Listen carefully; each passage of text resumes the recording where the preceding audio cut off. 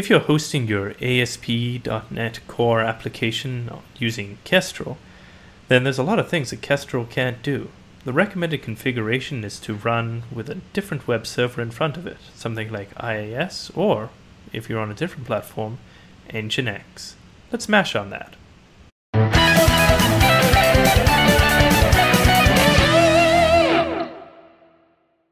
Hi everybody and welcome to the Asp.Net Monsters. Today we're going to talk a little bit about Nginx. So Nginx is a very fast, very configurable web server which comes in free and paid varieties and runs on pretty much every flavor of Linux and Unix and also on Windows. So by default, if you're running on ASP, or if you're running ASP.NET Core on something like OS X, which I'm doing right here, you're going to do your web serving through a tool called Kestrel. So this is a libuv-based web server, but it's a very lightweight web server. So it's missing a lot of functionality like gzipping and SSL termination, things like that you might have come to expect from a platform like multiple hosts and port bindings. Right. So the recommended solution is to run something else in front of it. So we're going to take a look at Nginx today. So let's start off by heading over here, and I have got here just a standard ASP.NET Core application here.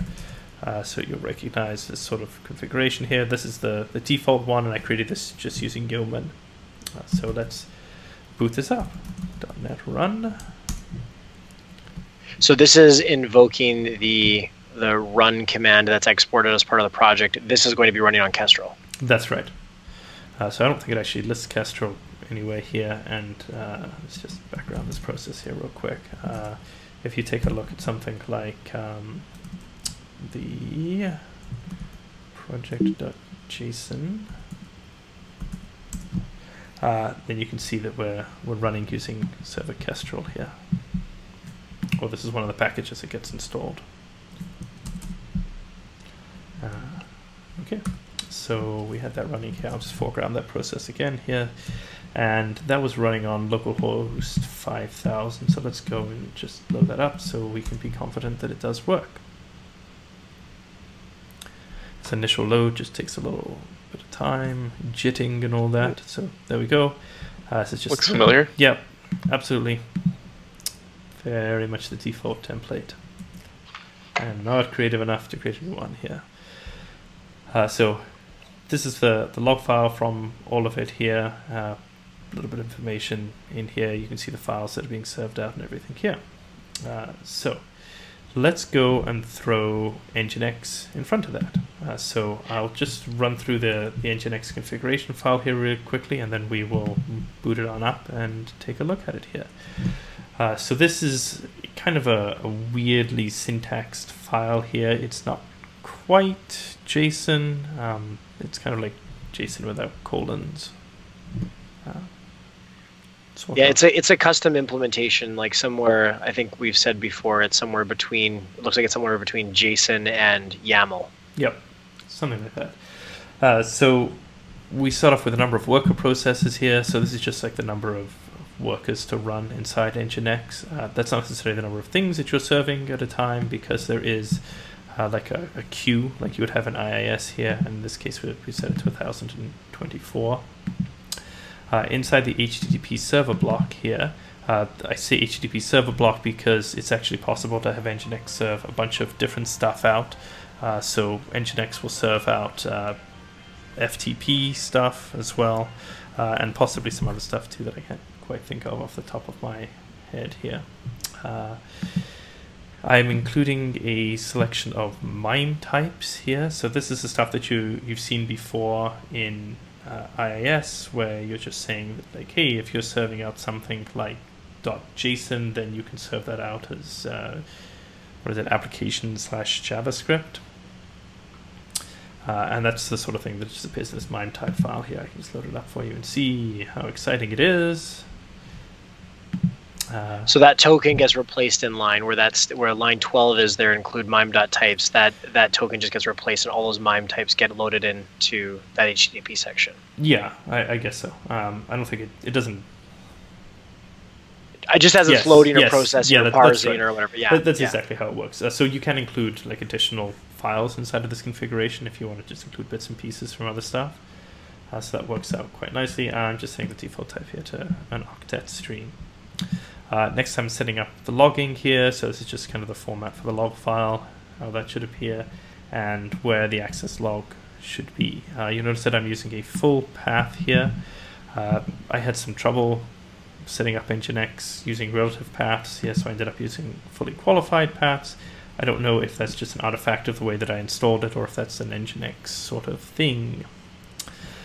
Next, I am enabling send file. So send file is a system call that appears on most Unixy platforms that allows sending a file directly over a TCP socket. So you don't have to worry about buffering or anything like that, and it makes everything a little bit quicker. I'm giving it a timeout here. This is how long we'll allow connections to stay alive on the server before we terminate them if there hasn't been any sort of keep alive received for them. This sets up a proxy cache location. We'll get into that in a little bit here, so just ignore that for now. And then we're going to set up the server proper. So right now I'm just listening on port 8080, and I'm just going to listen on plain HTTP. If you're looking to listen using SSL, you can put like SSL in here. If you're looking to listen with HTTP 2, you can do HTTP 2 in here, and that will enable HTTP 2, which is something that, as far as I know, Kestrel does not support. So this is nice to have a proxy in front of Kestrel for that. This is a server name that we're going to listen on. Localhost is a good plan right here. And we're going to set up a couple of kind of like, I guess these would be almost the equivalent of sites inside IIS. So the first one is that anything that has /static in the URL, I would like to serve from these static files that I have located in this directory here. For image files, I'm going to serve them out from /images, and I'm going to use this proxy pass command here to pass this through to Kestrel. I've commented out some lines here. We'll get back to those in a minute. And by default, I'm just going to have anything here that goes to /pass it on to our Kestrel server. So there's no reason that you can only have rules like this. You can add additional rules in here if you want to. So if I had like additional stuff in here, so maybe I was serving users here, and I had a microservice that was dealing with users, and this would pass anything from users onto this URL, and then somewhere else I have like another thing here that is accounts, and so this allows you to have multiple kind of microservices listening on different ports here, and you kind of use Kestrel to proxy stuff through to each one of those. So that saves you having to write some sort of crazy application that's just like an endpoint for other parts of your application for other microservices. Let's go. Right on. Get rid of that. Okay, so this is standard configuration, and if I hop over here to a terminal, I already have this Nginx running, so it daemonizes itself by default here, and I can just have it reload its configuration here by just doing -s reload. It probably listens in on like kill signals as well. I haven't given that a try, but it should give us something listening on localhost at port 8080. Let's give that a try. And there we go. So it's the same application here, and this information is just being passed straight through to our Kestrel server, which gives us the same sort of thing. You can't hear it right now during the recording, but everyone at home is giving you a round of applause, Simon. That was awesome. I think it's super awesome.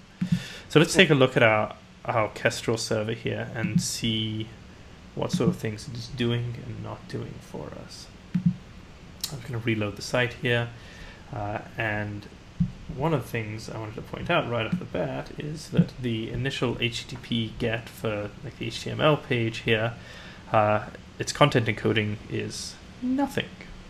If we take a look at some other stuff here, I'm just going to reload this without cache so you can see what happens for some other files here. So you can see this is coming in from the Asp.Net CDN, and it's being gzipped. So that's super nice because it makes it a lot smaller here. So this request starts out at 118 kilobytes, but by the time gzip has dealt with it, we're down to 27.7 kilobytes, which is smaller. Indeed it is. And therefore better. So Nginx in its default configuration is going to do the same thing that Kestrel does, which is